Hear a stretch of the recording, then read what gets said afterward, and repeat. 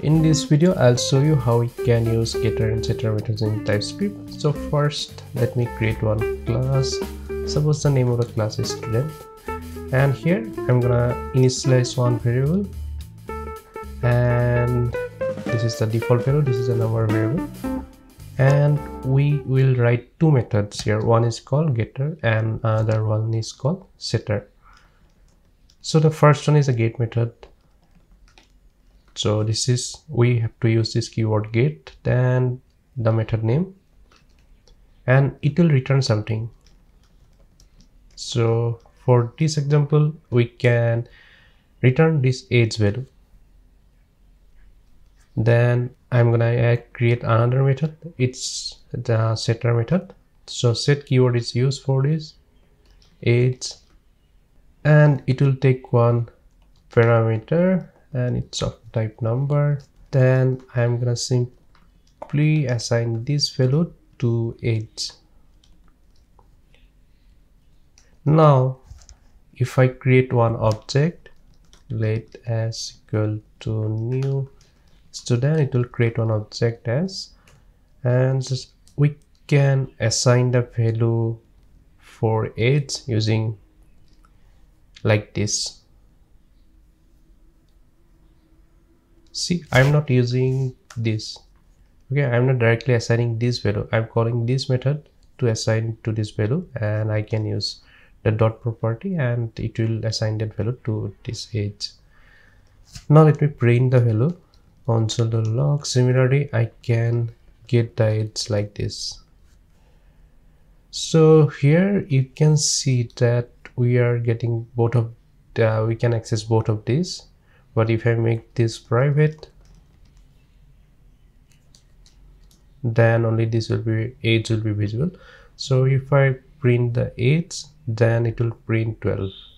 These methods are useful if you want to perform any other logical operations before setting the values.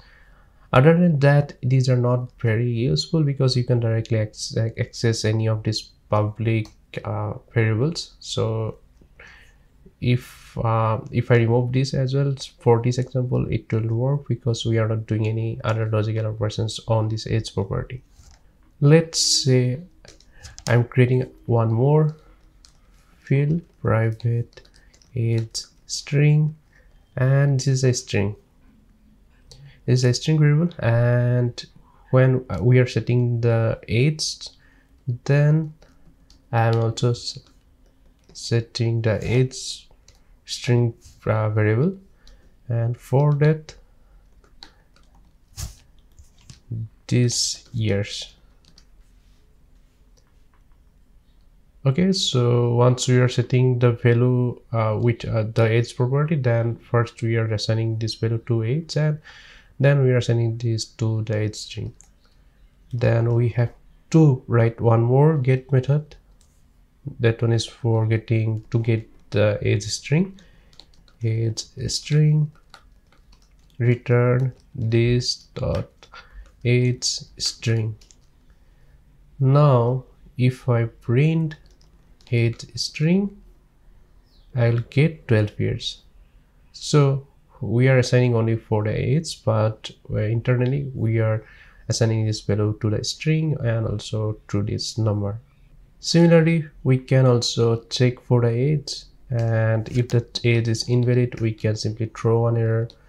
Suppose if it is less than 1, then we'll throw one error, throw new error, and let's say it is invalid age.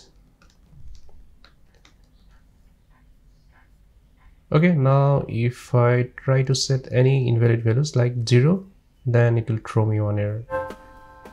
So this thing, you don't have to write it here, like if this age is less than 0, then set this, otherwise don't throw an error. You can write it inside this class. So for these types of things, get and set methods are useful. So that's all for get and set methods. If you have any questions or if you have any queries, please drop one comment below. Thanks.